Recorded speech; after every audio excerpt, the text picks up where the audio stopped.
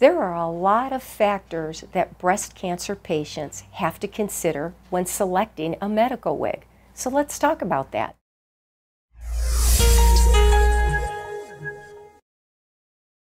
There's many things to consider when selecting the proper medical wig. Some women prefer human hair, some people prefer synthetic hair, some want curly hair, short hair, long hair. Some of the factors in this is what does the woman really want and what look does she really want to achieve.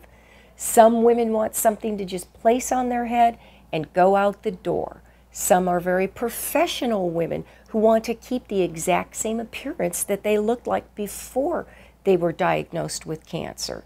Some women want to change their style and color and shape of the hair completely. We're able to fit you for that, design that for you, and have it for you before you start losing your hair.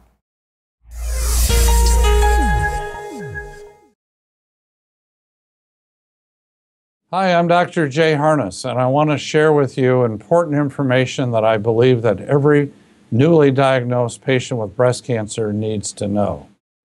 I'm a breast cancer survivor. I am a breast cancer survivor. I am a breast cancer survivor. And I want every woman to know About personalized breast cancer treatment and the genomic test. A test that helps guide a woman and her doctor to the best treatment options for her.